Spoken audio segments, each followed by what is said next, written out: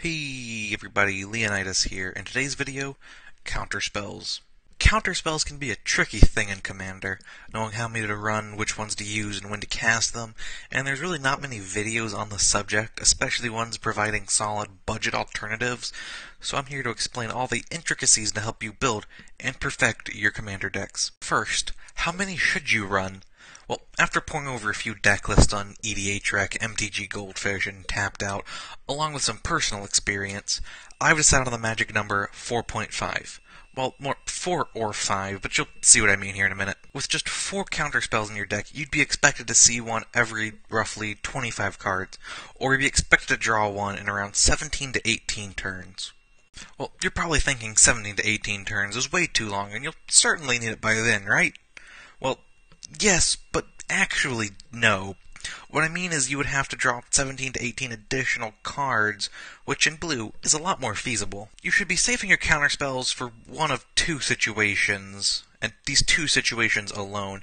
Either A, one of your opponents is making that final stretch to win the game, or B, you're trying to protect your final stretch to win the game. Meaning that if your opponent goes for the win on turn 10, you would have only been expected to draw 7 or 8 additional cards to have found the counterspell, which, like I said, in blue should be fairly simple. Now, what counterspells to run?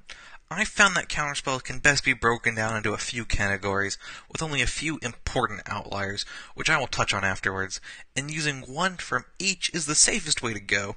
So what are the categories? Classic, cheap, free, and modal. I'll start with Classic, since it's the easiest to explain. Classic is made up of your generic run-of-the-mill counterspells and cancels, and spells that simply read counter-target spell. Counterspell itself is the #1 spell I would recommend in this category.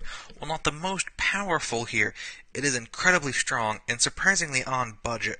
Card Kingdom has it as low as 119 at the time of this recording. Now, if you don't want to buy new cards just for this, I would recommend any cancel with upside you have access to, whether it be Wizard's Retort, Admiral's Orders, Sinister Sabotage, Dissolve, Dissipate. Just something to get you a little extra value. Now, the best spell in this category is Mana Drain. It's a counterspell with massive upside, so if you don't care about cost, this is by far the best spell to fit in right here. The second category is cheap. This includes all the relatively cheap spells, usually with a significant downside or upside for your opponent. The best spell in this category is Swan Song. Costing only 1 mana, the limitations on what can be countered and the bird they get out of it are important for the balance, but ultimately don't really matter if you just shut down their win con. This card can be on budget, currently costing around $7 on Card Kingdom, but can still be just a bit steep. If that's the case, I recommend Negate.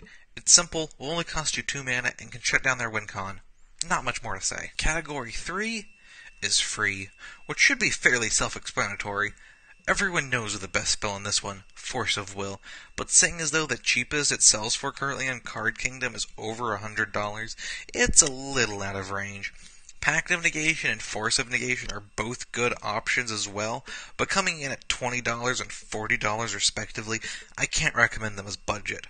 Foil, however, is only 25 cents and is still a very powerful effect that is hard to get for as low a price tag. This fourth category here is Modal. And sadly, much like the free spells, there aren't many options to choose between. It's close which one is the best between Cryptic Command and Mystic Confluence, about $30 and $6 respectively, but Cryptic Command is ever so slightly better. However, neither of these cards I would classify as budget, which is why I recommend Insidious Will. At just 79 cents, it can be an incredibly powerful tool in your arsenal. Now, the point of these modal spells is to be there if you need them to counter any win cons, but if the game goes long and you draw additional counter spells, you can use a modal spell to accrue some additional value you otherwise wouldn't have access to. Now, the outliers. The fifth, final, and optional category are Stifles, or spells that counter abilities, such as Stifle, which is a powerful option, but Trickbind is slightly better with that bonus of Split Second. However, coming in at $4, it can be out of range of tight budgets. If you have the ability to play it, Repudiate Replicate is powerful for only 49 cents. However, something like Disallow or the new M20 Tail's End could be very powerful too. This slot is really only useful for countering big ETBs or cast effects like Avenger of Zyndakar's ETP in a Prosh deck, or Prosh's cast trigger in a Prosh deck, or Food Chain Activation in a Prosh deck. Mainly just run Stifles if Prosh is in your meta, or Scion of the Year Dragon, or Door to Nothingness. I just want to take a bit of time here at the end for some shameless self-promotion. Don't forget to like, comment, subscribe, and ring that bell to become part of the hashtag notification squad. I feel disgusting now. Anyway, follow me on Twitter with the link below. Also, I know I haven't uploaded that much, but I've had some big things in the work between this, my Commander Cards You Should Be Running But Aren't series, and more, which may include another Minecraft parody. Stay tuned, and thank you for watching.